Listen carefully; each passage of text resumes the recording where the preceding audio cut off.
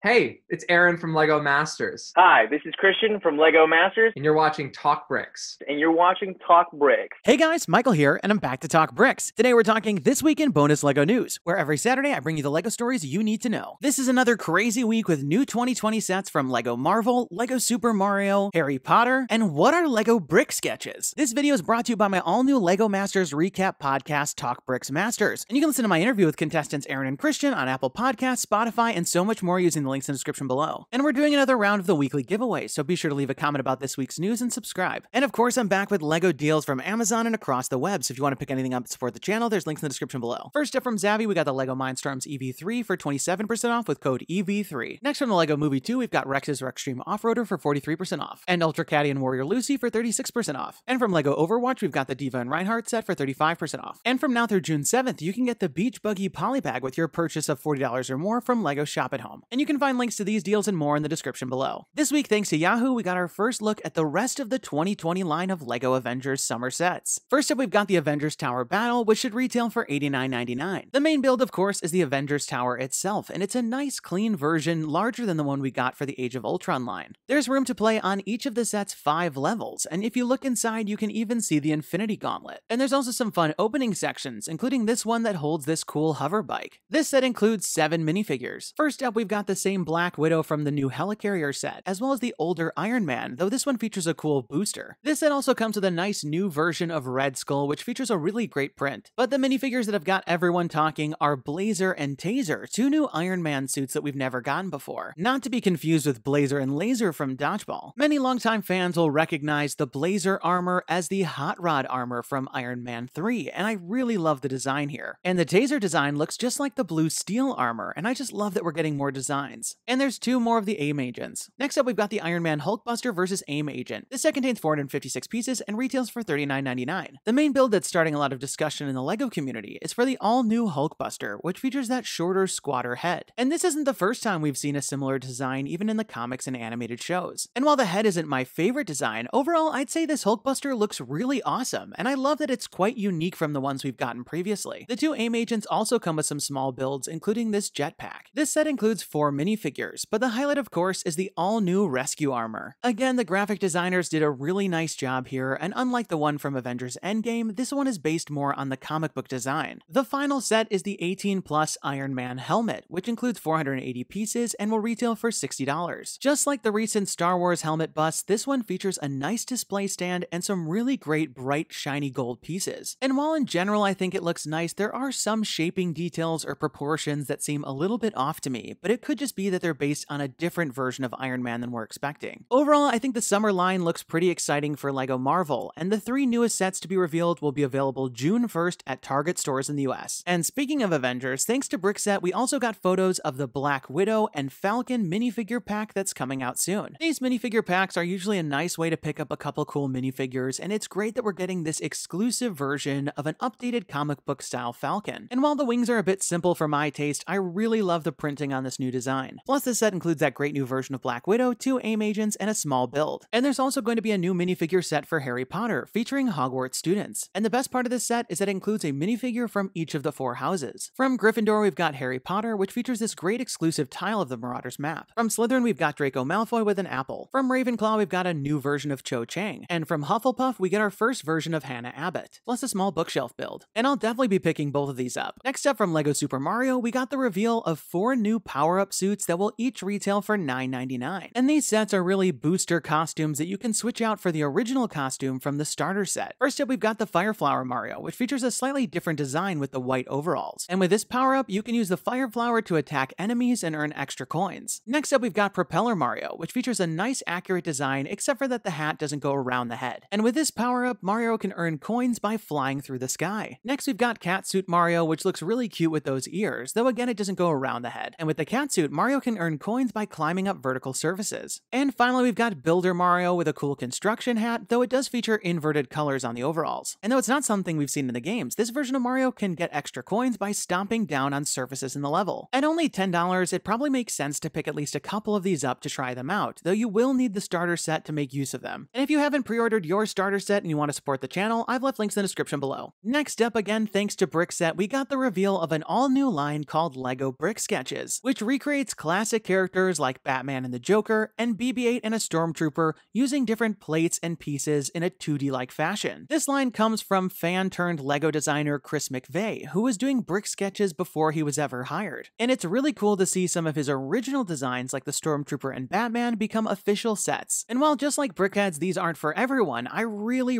love the look of these with all the different plates stacked up. And on the back of each one, there's even a spot to hang it on the wall or a stand that can be pulled out. And you'll be able to pick up these sets starting on June 15th for $19.99. Next up, this week I was lucky enough to get to sit down with Aaron and Christian from this season of LEGO Masters to talk about everything from the show. And there are a couple really great guys to get to talk to, and there was tons of fun behind the scenes stories. And if you want to check out this latest episode, I've left links in the description below, and let me know if there's anyone else from the show you want to hear from. Next up, this week we also got our first look at the June store calendar. The main highlight is from the 1st through the 21st, you'll be able to get this free hot rod build with your purchase of over $85. The build itself has a nice design, but if you've been a longtime fan, you'll of course recognize this more as a minifigure scale of the old model team hot rod set. And I just love how many of these classic things we're seeing revamped these days. And speaking of new takes on old designs, the Brickwest Studios project is the latest to hit 10,000 supporters on LEGO Ideas. This project does such a nice job of updating that classic LEGO Western aesthetic to more modern build techniques, but it's also reminiscent of the classic LEGO Studios line, as it features all sorts of movie-making gear, which adds some fun as they use these Western scenes as the set for a movie. I'm definitely keeping my fingers crossed for this one, and I'd love to see this one come out as a set. Next up, we're getting some new sets from the LEGO Extra line, which feature an interesting new concept featuring tape. Both sets feature some small builds with some interesting cool parts, but the main play for these sets come from the tape, where you can tape out your own LEGO City road or make a large body of water. And while certainly these aren't for everyone, I think kids will have a lot of fun here. Next up from LEGO Disney, we got the reveal of Belle's Castle Winter Celebration. For a 4+ set, I think this one looks really nice and substantial with some great new parts, and of course all the parts are printed. Plus it's a pretty cheap way to get all these characters. This week marked the release of the LEGO Haunted House set that we broke down last week, and if you were looking to get your hands on this awesome new set, unfortunately it's actually all sold out for the time being. But while you're on LEGO's shop at home, you may have also noticed that the LEGO Education line is now available through this part of the site for the first time. And while these education-based kits are quite expensive, it could be a good fit for a family looking to do something for their kids over the summer. And I remember growing up, I actually did a LEGO Mindstorms program one summer. And if you want to pick up any of these and support the channel, I've left links in the description below. Next up, this week we got news that Legoland Florida would be ready to reopen on June 1st. This is the first Legoland park in the US to reopen since all of the parks were closed at the beginning of this spring. The team at Legoland has put a lot of different procedures in place to try to keep everyone safe and healthy, including opportunities to clean hands, temperature checks, and social distancing. And they encourage people to wear masks throughout the park. And I'll leave a link in the description below if you want to get all the details. So there you have it, folks. That was this week in bonus LEGO news, and the 2020 set news just doesn't stop coming. Overall, I'm really excited about the new 2020 Marvel sets, the minifigure packs, and I'm still very curious about the LEGO Super Mario line, not to mention the gallery of brick sketches I'll be starting. So I definitely better start saving. Be sure to leave this video a thumbs up down below as it really helps the channel, and don't forget to subscribe because I'll be back next Saturday with even more LEGO news. And let me know your thoughts in the comments down below. What did you think about all the stories? And which one are you most excited about? And now we've got this week's giveaway winner. Congratulations! And be sure to email me from the About page on my channel so we can coordinate about the prize. And if you want to enter this week's round, just leave me a comment about this week's news. You must be a subscriber to win.